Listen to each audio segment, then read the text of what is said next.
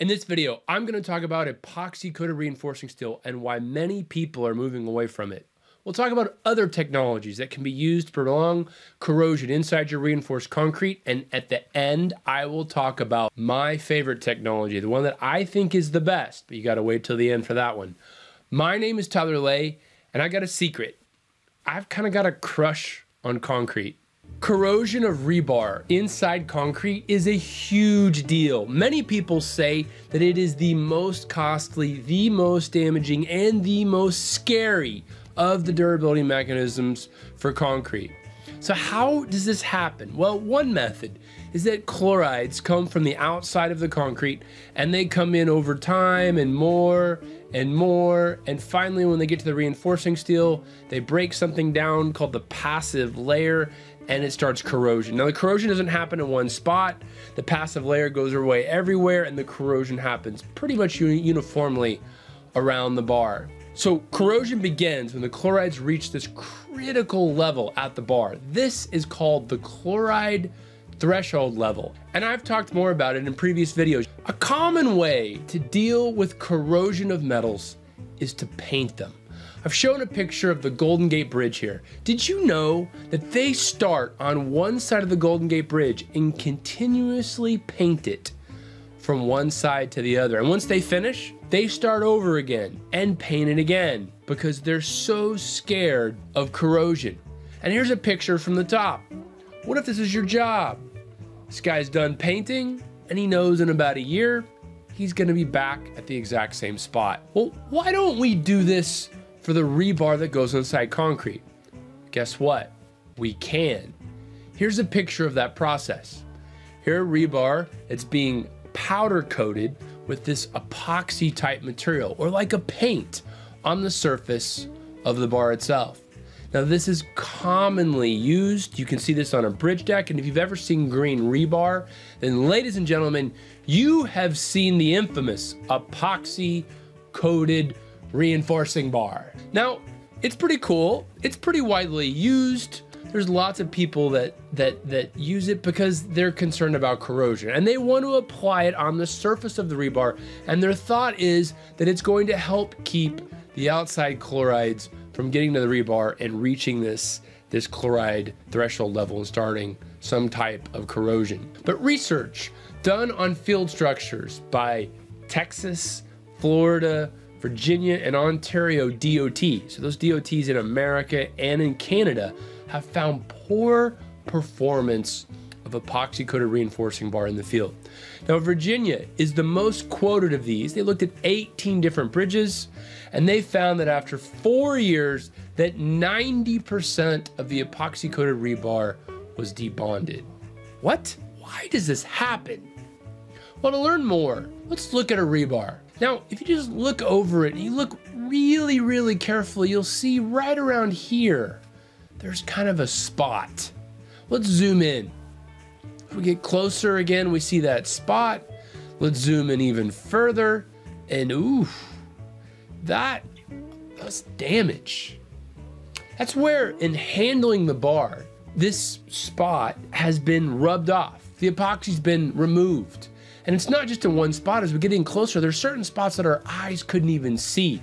You can see them here and here. And you see these nicks right here?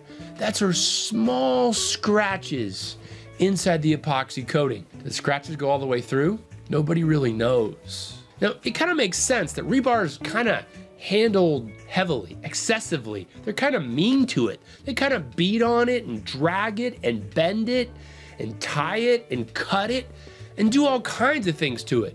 So it makes sense that in this coating, there might be some nicks. So what are the issues with this? Well, there's two big ones. Let's talk about the first one. Well, if you have a damaged spot, well, as the chlorides come in and they get closer and they get closer and they start corrosion, well, corrosion doesn't happen uniformly over the bar. Corrosion's gonna happen in one spot. All of that corrosion, instead of happening at the surface, is going to be concentrated in one region. And this is called pitting corrosion. This accelerated corrosion in one region, and this is scary. This can cause your bars to break suddenly in one location where these holidays or these damaged regions are. Here's a picture of this accelerated corrosion from bars that are being exposed. You can see this bar is corroding kind of uniformly throughout, but this bar in that one spot has this deep pitting corrosion. So what's another issue that can happen? I said there was two. The other thing that can happen is at the surface, there's actually starts to be debonding. The chlorides work their way up and start to pull up the actual rebar. Some of it may be corrosive products, some of it may be something else, some of it may just be a chemical change of the epoxy. Nobody really knows. And over time it debonds, and then it debonds more, and there's just this pocket underneath the bar.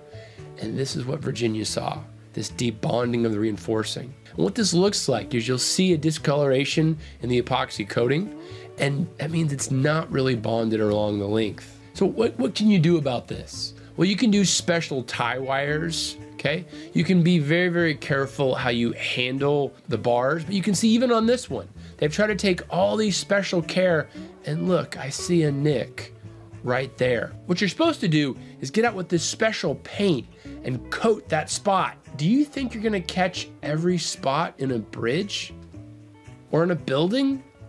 Are you gonna miss any? Well, if you do, those are weak spots where corrosion may happen. But are there other solutions to this? Oh, baby, there's tons of them.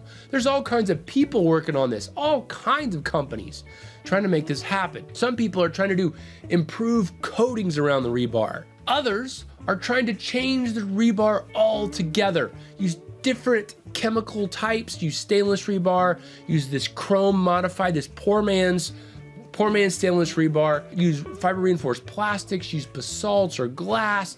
There's all kinds of different solutions out there. But why aren't these more popular? Well, number one, they all cost more because they're not really widely produced.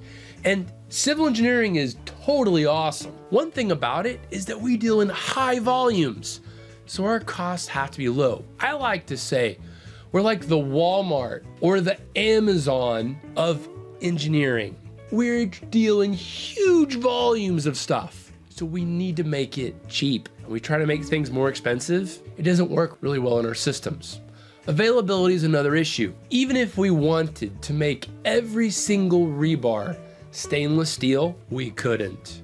We don't produce enough every year. All these rebars too are not addressed in our building codes right now. The only thing that is addressed is normal rebar and epoxy coated. So structural engineers, when they're trying to decide how these rebars are gonna change things, they don't know what to do because the codes don't give them guidance. But there's some great research coming out. I'm gonna reference it in the notes below, and I think this is gonna change. I think there's gonna be more guidance in the future. But what do I think's best? I know if I didn't answer this question, I would get it in my comments below. I think personally that galvanized rebar is the best solution. Why? Because it's a balance. Number one, it increases your chloride threshold level by 2 to 4 times. Number two, the cost increase is minimal. It's less than 10% of the cost of the rebar.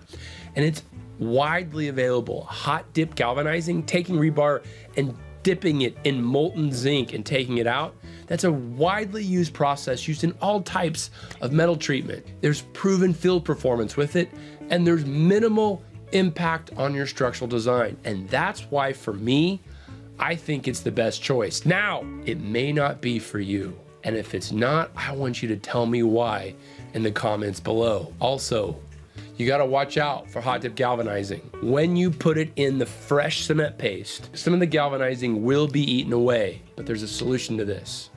You just use a thicker layer of galvanizing. If you like this video, please give me a thumbs up, subscribe to my channel, leave me a comment. Take care, bye.